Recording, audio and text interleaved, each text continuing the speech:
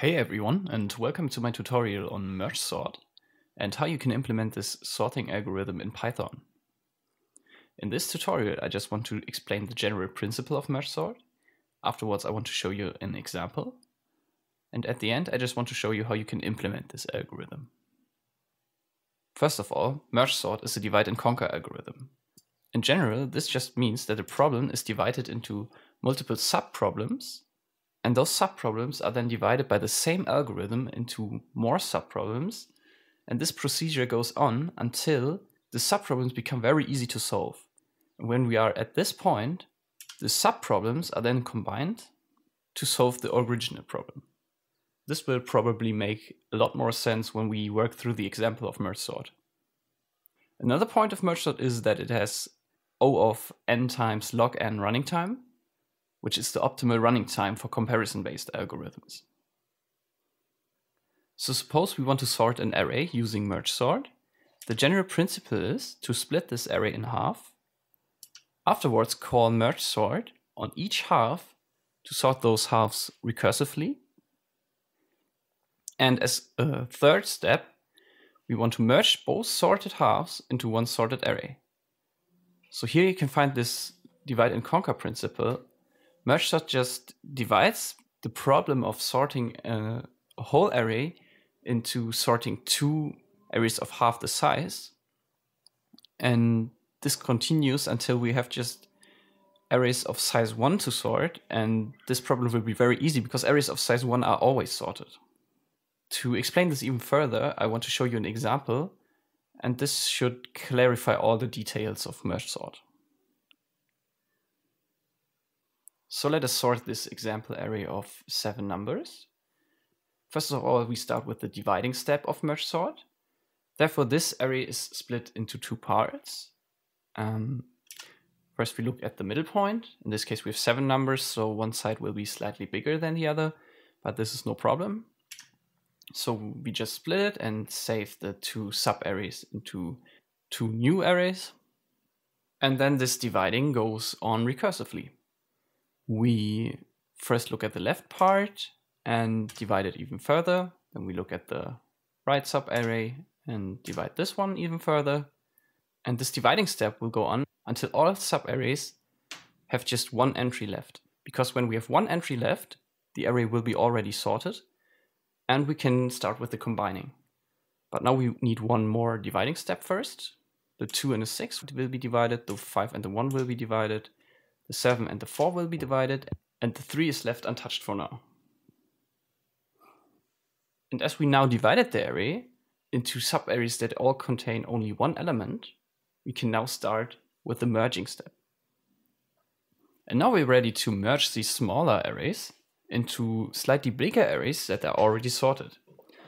So therefore we start with the 2 and the 6, and now we want to bring 2 and 6 into the right order. So therefore we compare 2 and 6 and see that 2 is less than 6, and first save 2 in the new array, and afterwards save the 6 into this new array. The same procedure will be applied to 5 and 1.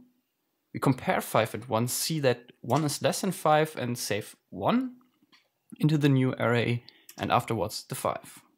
Again, the same applies to the 7 and the 4. See that 4 is less than 7, save the 4, and then afterwards the 7. The 3 is left untouched for now, and now we can build arrays of size 4 that are already sorted.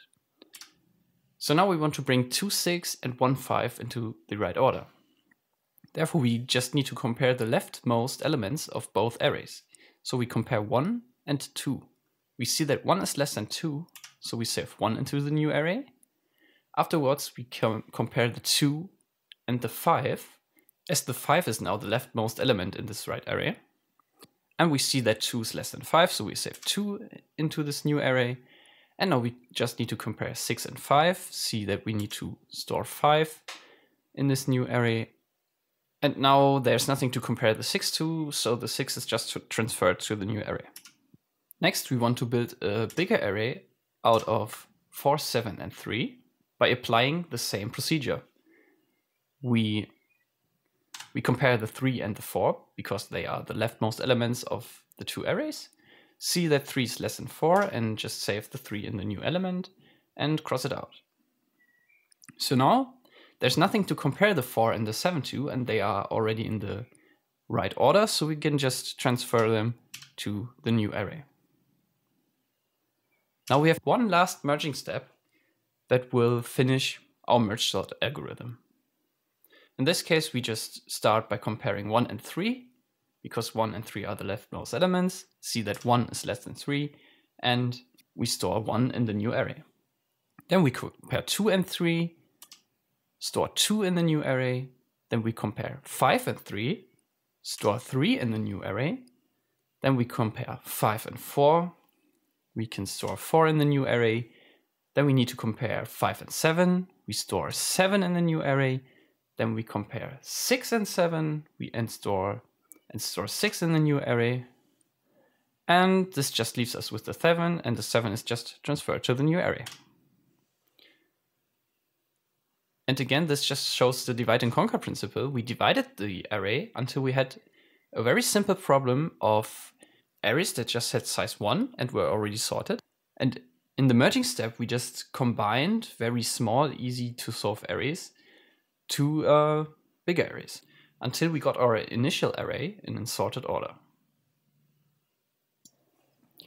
Okay, I hope this example helped you to understand this algorithm.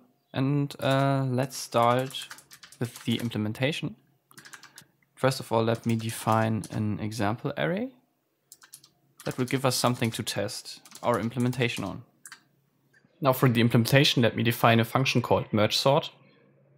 In Python, you define a function with the def keyword, then writing the function name and writing the arguments in parentheses. In this case, we only have one argument, an array. Don't forget to end this line with a colon to show that you're now starting to define the function. First of all, this function only does something if the length of the array to sort is greater than 1. If the array is not greater than 1, the array is already sorted and we have nothing to do. Let's start by defining the recursion part of this algorithm. Therefore, we need to define two subarrays. One that goes from the beginning of the original array to the middle point, and one, I call it right array, that goes from the middle point to the end of the array. In Python, you have this special notation to get slices of arrays. So this notation just returns a slice of the origin array beginning at index 0 and ending at the index length of array divided by 2. The right array, on the other hand, starts at length of array divided by 2, so in the middle, and goes to the end. If you leave a blank left of this colon, this has the same meaning as if you would insert a 0. And if you leave a blank after the colon, this has the same meaning as if you would insert length of array. And the double slash just means that you want to do integer division. So normally you would get a decimal out of this computation, but you just round this decimal off to the next integer. Now we're ready to call merge sort recursively on both of these arrays. Like this. This just says that we want to do the whole merge sort algorithm on the left array, and we want to do the whole merge sort algorithm on the right array. And after these two lines, both the left array and the right array are in sorted order. And when you remember the example, after two arrays are in sorted order, we want to merge them and make a bigger array of them that is sorted. So now we're ready to implement the merge step. And in the merge step, remember that we want to compare the leftmost element of one array to the leftmost element of the other array. I want to use index I to keep track of the leftmost element in left array, and index j to keep track of the leftmost element in right array. And now I use a while loop, and inside this while loop, I want to do the comparison. The comparison just compares the left array at index I with the right array at index j. And actually, let's use a third variable that keeps track of the index in the merged array. So let me comment this. merged array index, left array index, and right array index.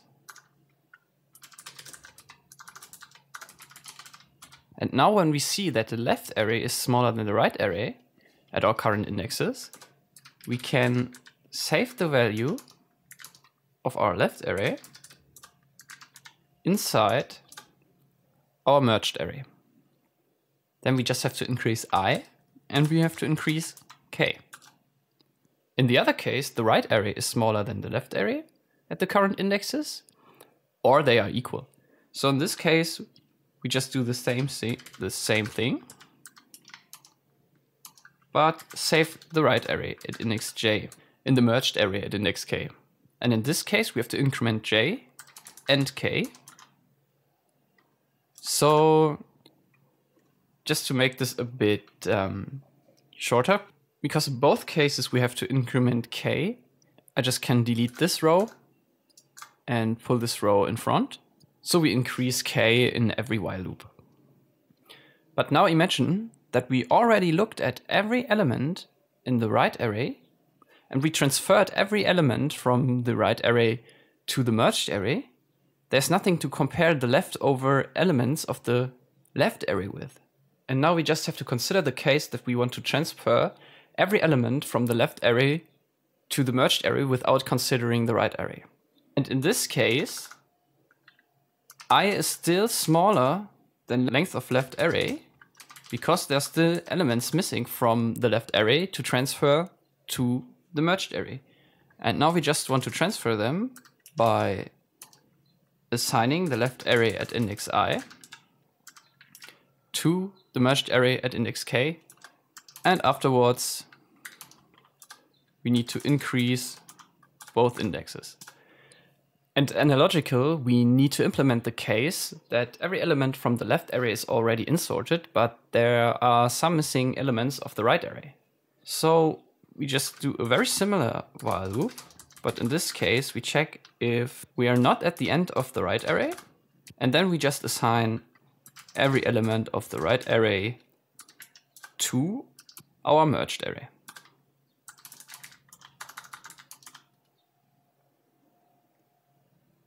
So these are all cases we need to consider to implement the merge step. And since we implemented the recursion and the merge step, we are basically finished. And now we can go down to our test array and call our merge sort function on this array. So just by typing merge sort and array test in parentheses. And afterwards we can call the print function on our array test to see if we were successful with our implementation. So let me just run our code. And actually this is the result I see on my console. And this looks like a perfectly ordered array. So this is everything we wanted and we were successful. I hope you learned something in this video. Feel free to ask questions in the comments and I hope to see you in the next one.